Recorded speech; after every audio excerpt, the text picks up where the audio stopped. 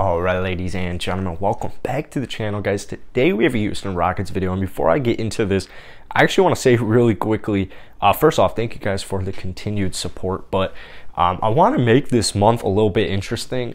I'm going to try my hardest to post 100 videos starting right now before January 1st, 2022. So if you guys like Rockets content, be sure to hit that like button, hit that subscribe button. But tonight I want to talk about Garrison Matthews. Garrison's that type of player where when I make my Rocket recap videos, I have to like actually limit myself and tell myself in the back of my head, like, keep it under like 2 minutes. Because if I get over like that threshold, if I'm not aware of myself, I can rant.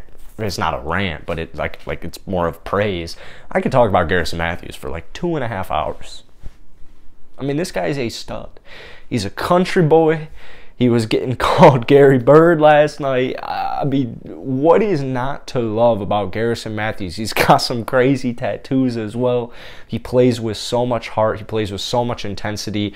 And it's crazy, man. He's only like 25 years old. He's about to turn 26 in... I have it right here, actually. What is it? Oh, wait, no. He just turned 25. So he's not turning 26 until October 26th. I thought this said December 26th.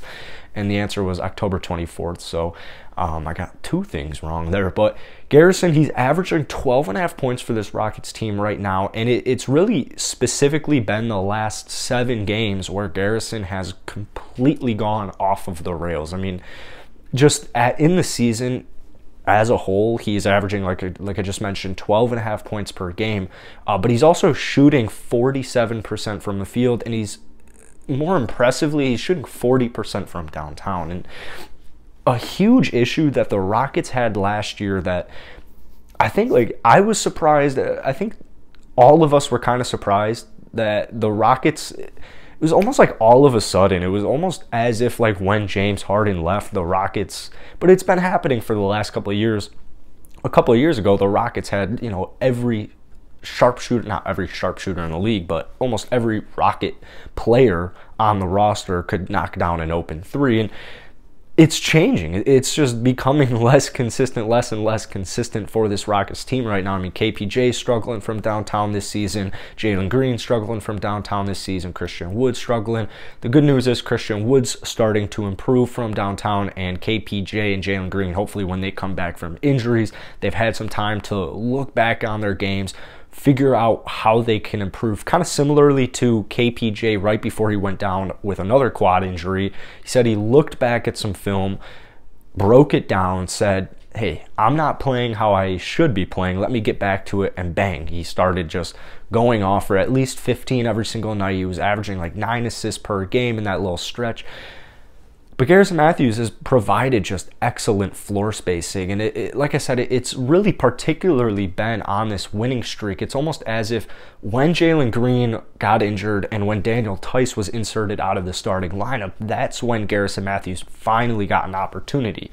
In the games leading up to the Bulls game, which is where they really, that's where they started their winning streak. This is like 2-3 weeks ago, it feels like. I don't even know if it feels like yesterday or 4 years ago.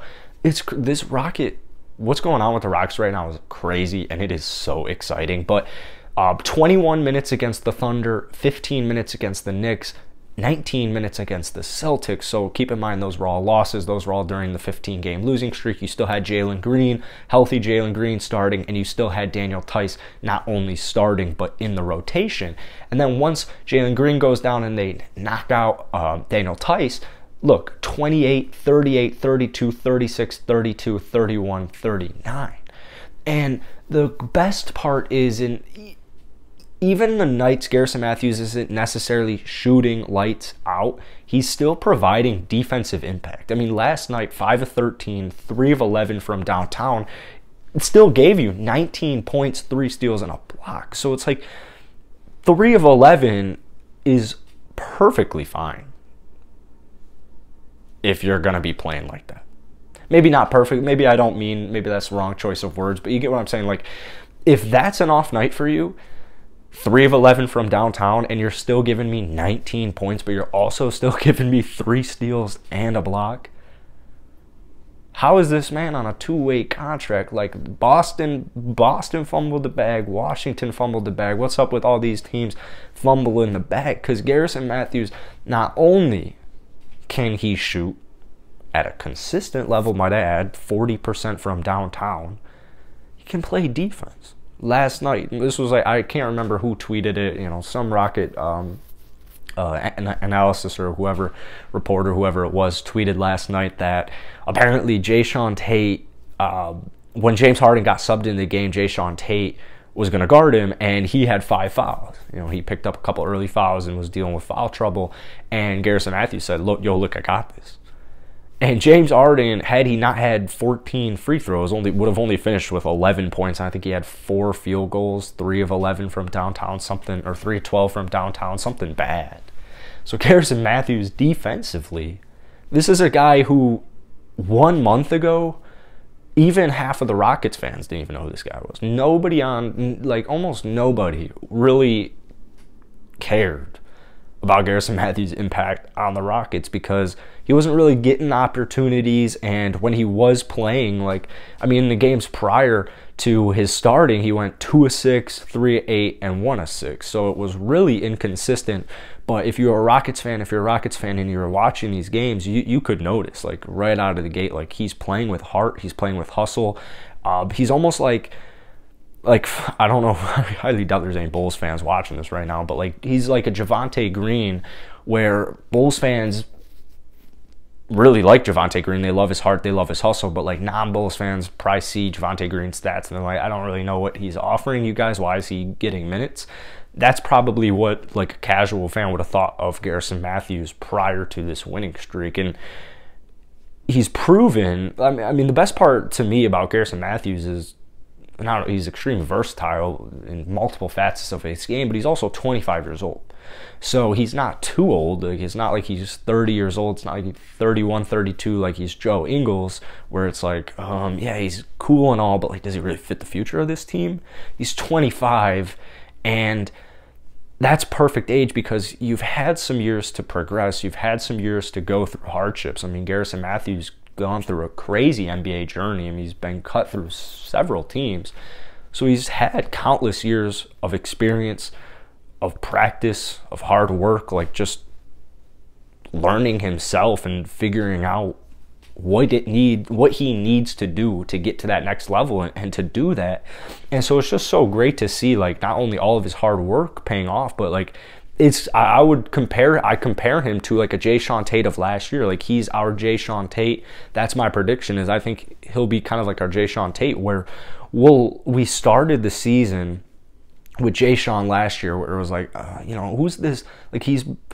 Maybe Jae'Sean was a little bit different, but it was because he was a rookie. But when you first got Jae'Sean, I was all right, he can't really shoot at all, but he's pretty intriguing. He played 4 years of college, 2 years overseas.